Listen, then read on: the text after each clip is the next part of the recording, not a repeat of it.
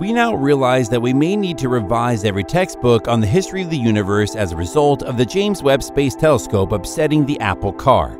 After 25 years and over $10 billion on Christmas Day 2021, the James Webb Space Telescope was eventually launched into space by European Ariane 5 rocket decollage, liftoff from a tropical rainforest to the edge of time itself. James Webb begins a trek back to the birth of the cosmos. However, Michio Kaku believes that we may need to completely rewrite all of the textbooks on the history of the universe's formation, because the James Webb Space Telescope has not only been launched, but it also quickly is altering the game. Scientists are astounded to see the Big Bang Theory disproved in front of the telescope. What then is the reality of our universe? You will get to know this and plenty more as we dive into the details of today's show.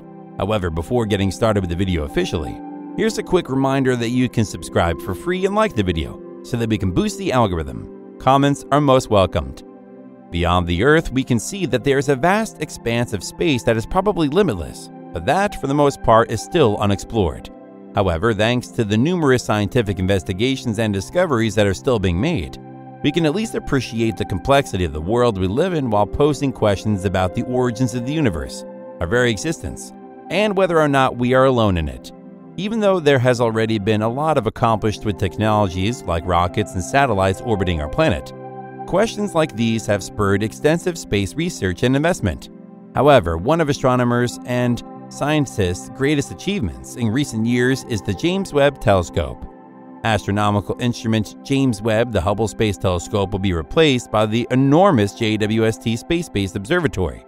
It is a collaborative effort between NASA, the European Space Agency, and the Canadian Space Agency. James E. Webb is honored with the telescope's name, the person in charge of NASA during the Apollo mission due to the JWST's ability to examine the universe in the infrared region of the electromagnetic spectrum. It is now possible to see through dust clouds and study far-off objects more clearly than ever before. More than twice as large as Hubble's mirror, its primary mirror is 6.5 meters, 21.3 feet in diameter. The JWST will be able to collect more light and produce higher resolution images thanks to this larger mirror. The near-infrared camera NIRCam also provides clear images of astronomical objects in the near-infrared range and is used for a variety of observations, such as observing exoplanets, studying distant galaxies, and studying the formation of stars and planets. The JWST will be able to study the early universe, the formation of stars and planetary systems, and the makeup of the atmospheres of exoplanets thanks to the mid-infrared instrument MIRI, which operates in the mid-infrared range. Also available is the near-infrared spectrograph NIRSpec, which is made to conduct spectroscopic studies in the near-infrared range. It is used to investigate the creation, evolution, and chemical makeups of exoplanet atmospheres. A fine guidance sensor and a near-infrared imager spectrograph are combined in the fine guidance sensor near-infrared imager and slitless spectrograph FGS mirrors. It will perform scientific studies such as observing exoplanets and the birth of stars, as well as precise aiming and stabilization for the telescope. The James Webb Telescope appears to be exceeding expectations so far and living up to them. In addition to giving us a clear understanding of cosmic truths, recent discoveries have been shattering long-held notions we had about the nature of the cosmos. 6 mysteriously and startling old galaxies have recently been discovered from the James Webb Telescope's first set of data, which NASA recently released. Michio Kaku, a renowned theoretical physicist, states that we might have to rewrite all the scientific books on universe formation in response to this. But really, how serious can the situation be? You might be wondering this until you learn that this time our favorite Big Bang Theory is in trouble. Scientists and astronomers have recently taken to Twitter in droves to discuss the startling findings that resulted from the public release of the first batch of data gathered by the James Webb Telescope. Scientists have identified mysterious ancient galaxies from this data, leaving them perplexed. The excitement is growing by the minute as the startling discoveries only point to one thing: the Big Bang Theory, which provides us with a precise account of the origin of our universe and how it has evolved to become the various stars and galaxies that are recognizable to us, is the main casualty in this enormous explosion of information. And the world's shock started with the recent publication of images taken by the James Webb Telescope of 6 ancient galaxies that appear to have formed between 500 to 700 million years after the Big Bang. If not for the evidence currently in front of our eyes, the established galaxy formation model, which we previously held dear, states that galaxies take billions of years to form. This formation period could have sparked complete opposition. The realization that these galaxies have fully developed in 500 million years is shocking. The most recent discoveries call into question our understanding of the length of time it takes for galaxies to form, and how far back in the universe galaxies first began to form. The Big Bang hypothesis, a general recognized scientific hypothesis explaining the creation and history of the universe, should have succeeded in giving us answers had it not been for the recent discovery made by the James Webb Telescope. The Big Bang theory proposes that the universe was created in an incredibly hot and dense singularity 13.8 billion years ago.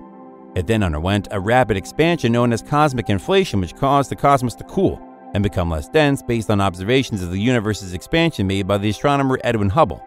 Belgian physicist and Catholic priest Georges Lemaitre first put forth the idea of the Big Bang theory in the 1920s. The British astrophysicist Fred Hoyle first used the term Big Bang to refute the theory, but it eventually stuck because of this theory.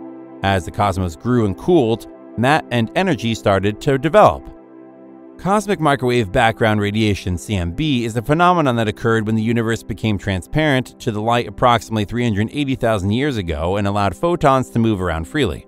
As one of the most compelling pieces of evidence for the Big Bang theory, the CMB was predicted by the theory and later discovered in 1965, making it one of the strongest examples.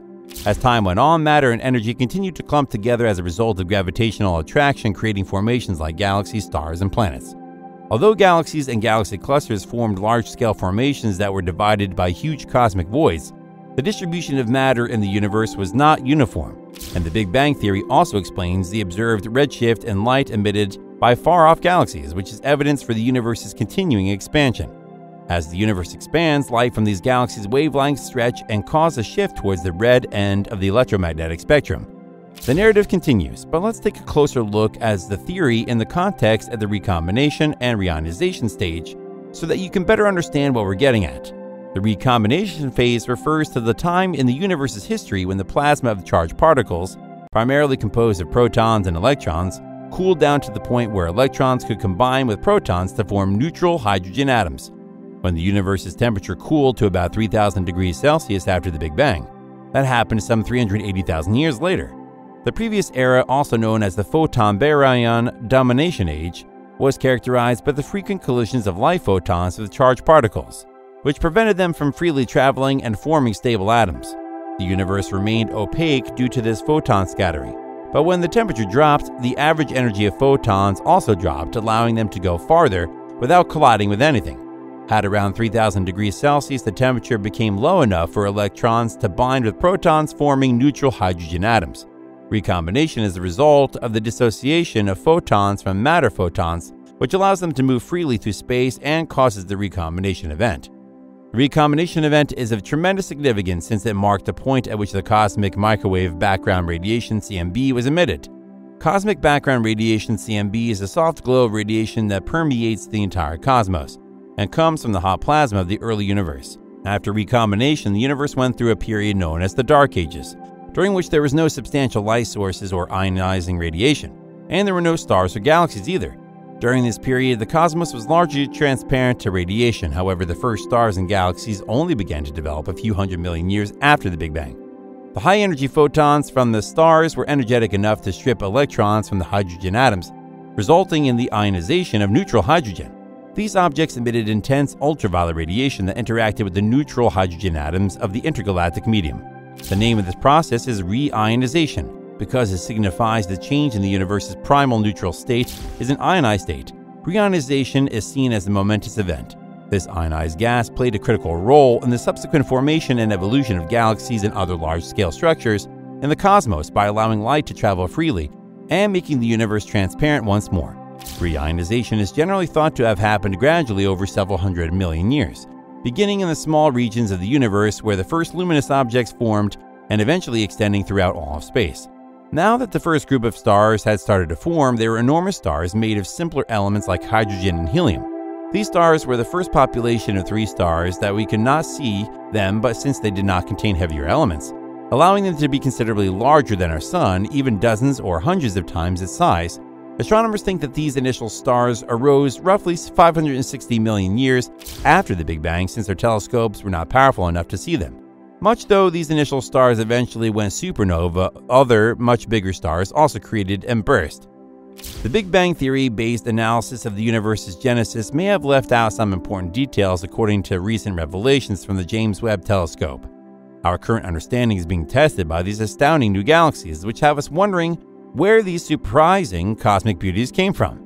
Likewise, continuing the pattern of groundbreaking discoveries made by the James Webb Space Telescope for NASA. Following the pattern of groundbreaking findings made by the NASA's James Webb Space Telescope, the telescope has gone further to reveal the universe's oldest ancient galaxy yet seen. The image supplied by NASA shows what appears to be a red blob in the distance following the two preprint articles that were published and added to the scientific journal repository providing the initial examination of the issue. But this object is not just any blob, it is the oldest known galaxy in the cosmos at the moment. Its name, Glass Z13, comes from the redshift distance at which it is located. After exceeding its predecessor, the amazing GNZ11, by about 100 million years, Glass Z13 has now acquired the distinction of being the oldest galaxy on record. This incredible celestial entity was reported to have emerged just 300 million years after the catastrophic event known as the Big Bang. Despite its enormous weight, Z13 is expected to have a large core that can consume 1 billion suns, despite the fact that this young galaxy is considerably smaller than our own Milky Way, our familiar cosmic abode.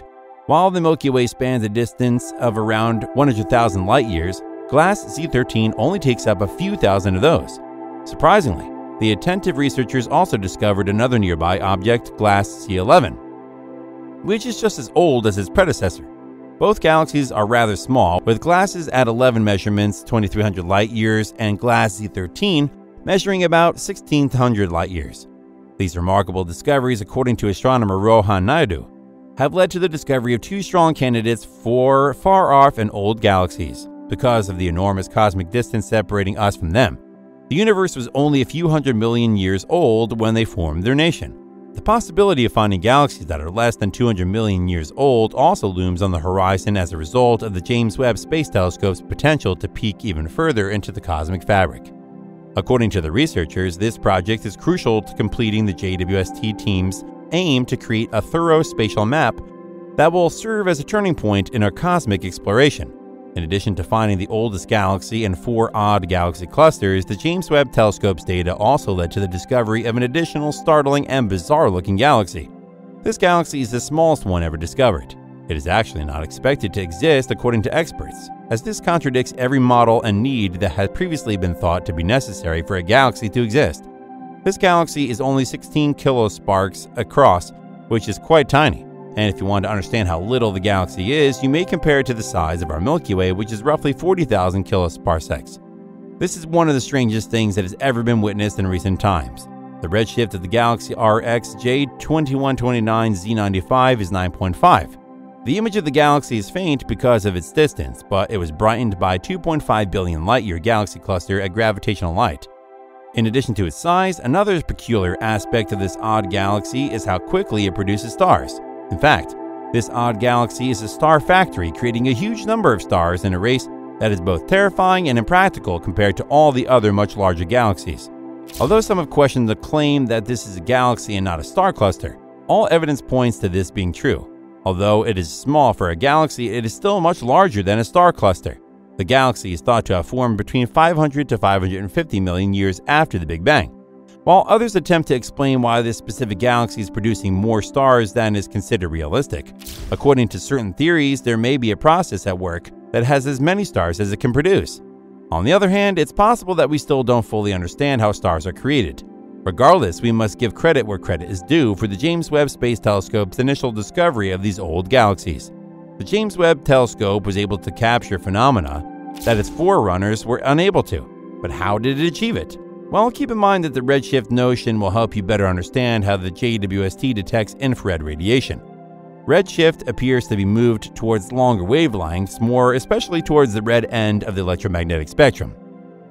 The universe's expansion as a result of redshift. When an item in space travels away from a viewer, the light it produces is stretched or spread out as the distance between them widens. The term redshift refers to the shift in wavelength caused by the stretching towards a longer wavelength that corresponds to the red portion of the spectrum, similar to how the pitch of a sound varies as a source moves farther or closer to an observer. The wavelength of light changes as the source moves farther or closer to us in space. Redshift is closely related to the Doppler effect noticed with sound waves. The cosmos is expanding, which causes the wavelength of light to be stretched in the case of redshift.